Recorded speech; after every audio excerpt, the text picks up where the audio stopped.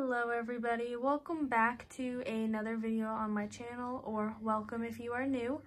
In today's video, I'm going to be busting 5 myths about the Great Pyrenees.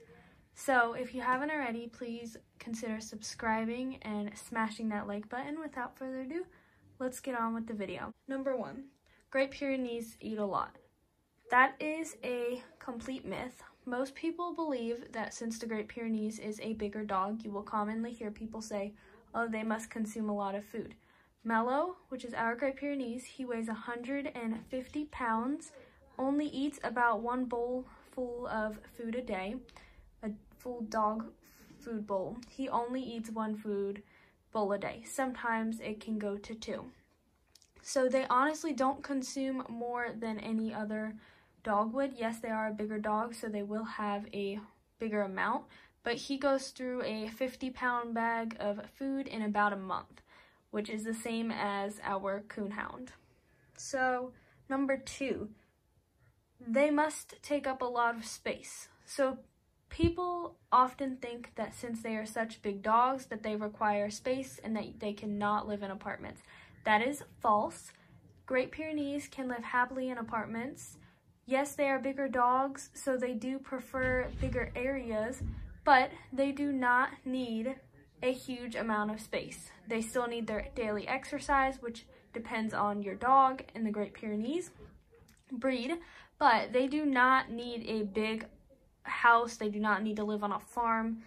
As you can see, he is in between a wall and my bed, which isn't a very big space, and he prefers smaller spaces.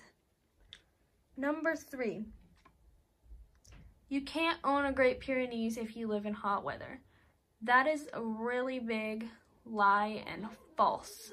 You can too own a Great Pyrenees.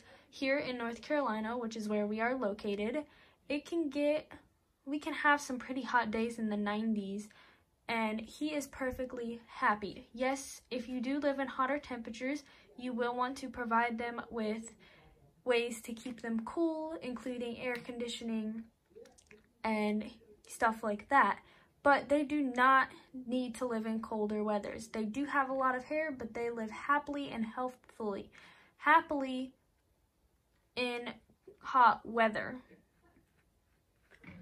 Number 4, Great Pyrenees need to guard livestock.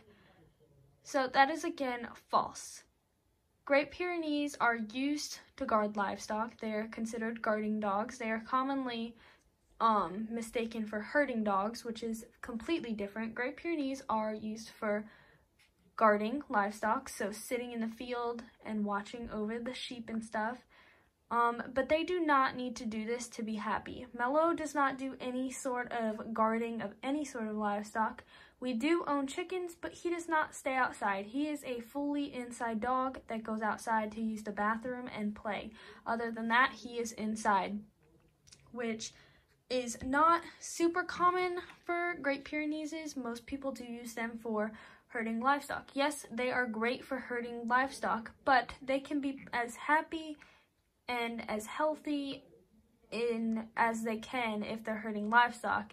Same for inside. They can be super happy and healthy inside. So number 5, this is probably one of the biggest things that you will hear, is that Great Pyrenees are hard to train. That is again false. Now it does depend on your Great Pyrenees and their personality and their temperament. But from our experience with Mellow was super easy to train.